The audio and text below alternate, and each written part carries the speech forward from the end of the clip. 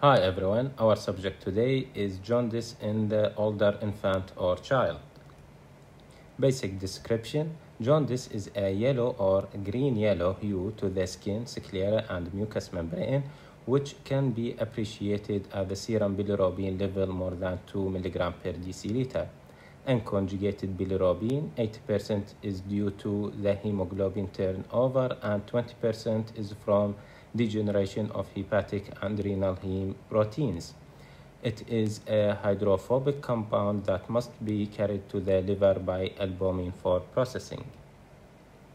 Conjugated bilirubin, conjugated to glucuronic acid in the liver, a water-soluble derivative that help lipid emulsification and absorption. Conjugated hyperbilirubinemia, direct hyperbilirubinemia, conjugated bilirubin more than 2 mg per deciliter or more than 20% of total bilirubin.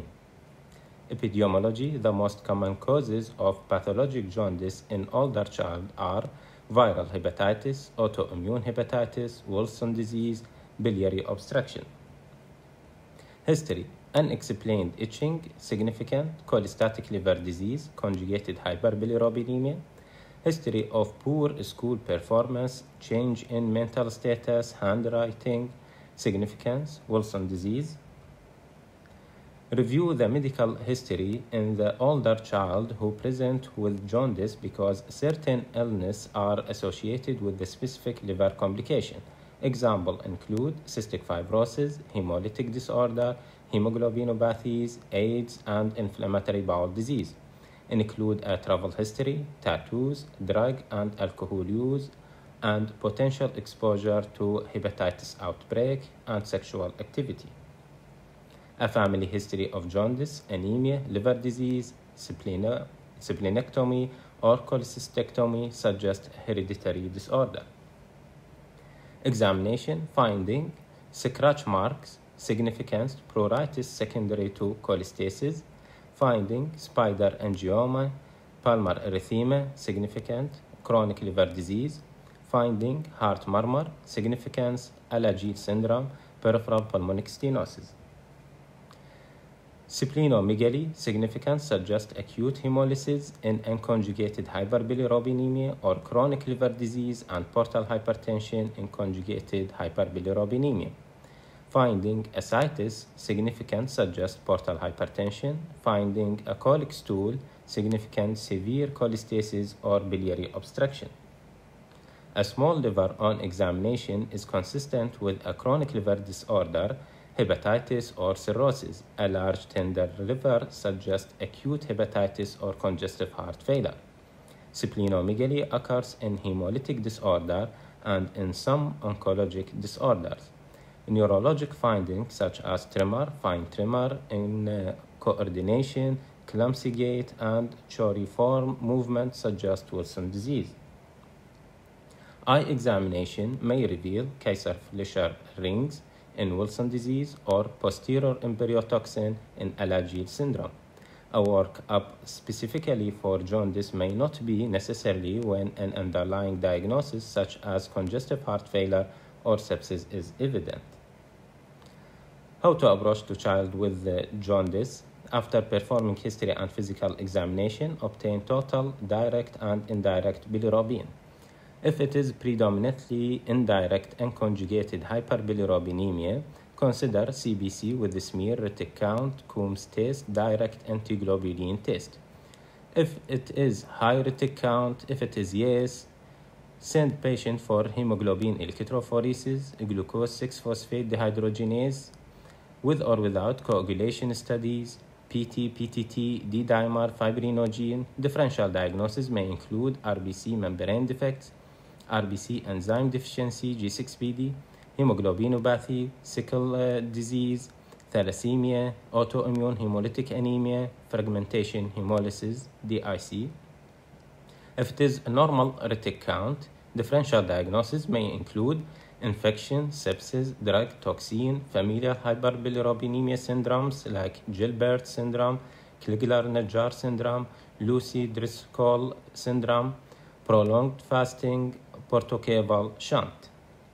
If it is Predominantly direct conjugated hyperbilirubinemia, sent patient for liver function test, AST, ALT, GGT, alkaline phosphatase, PT, serum glucose, albumin.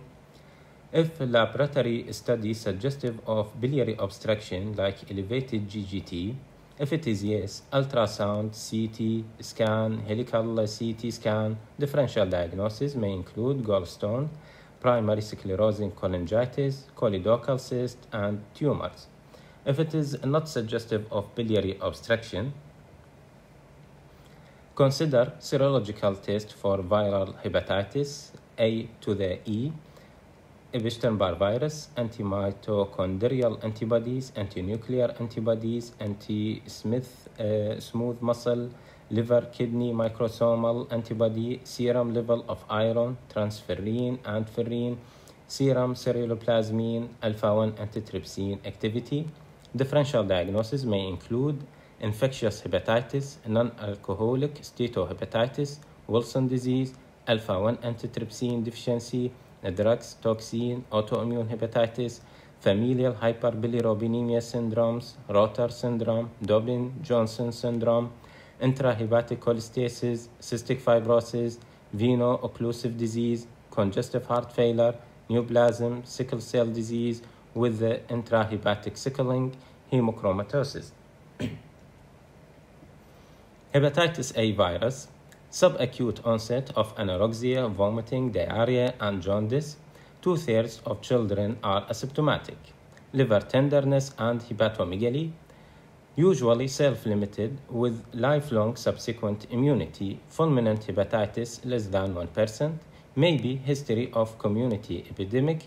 Increased serum transaminase and bilirubin. Positive anti-hepatitis A, IgM, antibody. Aplastic anemia is a rare complication that occurs late in the infection or shortly after resolution of infection. Treatment, supportive therapy with fluids, rest, low-fat diet are standard.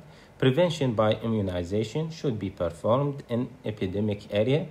Isolation to prevent fecal-oral spread. Passive immunization of contact with the immunoglobulin. Avoid unnecessary medication or surgery during acute phase. Autoimmune hepatitis, acute or chronic hepatitis, mainly in adolescent girls. Weight loss, fever, malaise, arthralgia, acne, amenorrhea, gynecomastia in males. Pleurisy, pericarditis, diarrhea, erythema nodosum, digital clubbing are all seen. Hypergammaglobulinemia, positive antinuclear antibody, anti-smooth muscle or anti-liver kidney microsomal antibodies, elevated serum transaminase and bilirubin. Rarely evolves from a drug-induced hepatitis associated with ulcerative colitis, Sjogren's syndrome, autoimmune hemolytic anemia. Liver biopsy is essential to the diagnosis. Wilson disease, autosomal recessive condition with the mutation of ATP7B gene that directs synthesis of protein needed in Cooper transport. Usual presentation in children, hepatomegaly and liver dysfunction in child more than 4 years. Liver disease at presentation may be fulminant hepatitis, chronic hepatitis, or silent cirrhosis. Occasional children present with severe hemolytic crisis followed by fulminant liver failure. 25% of childhood cases identified by screening after an affected sibling has been diagnosed. Kaiser-Fleischer-Ling neurological deterioration and psychiatric symptoms occur late. Elevated liver, serum and urine Cooper usually low, and serum ceruloplasmin, low alkaline phosphatase and uric acid. Peers, edema of the gallbladder wall frequently seen on ultrasound and of the abdomen in hepatitis A. Not every teenage girl with weight loss and amenorrhea has anorexia nervosa. Look for palmar erythema, digital clubbing, spider telangiectasia, and macrocytosis in such patient as a key to chronic liver disease. A low alkaline phosphatase with the elevated transaminase is a very good clue that your patient with the acute or chronic liver disease has also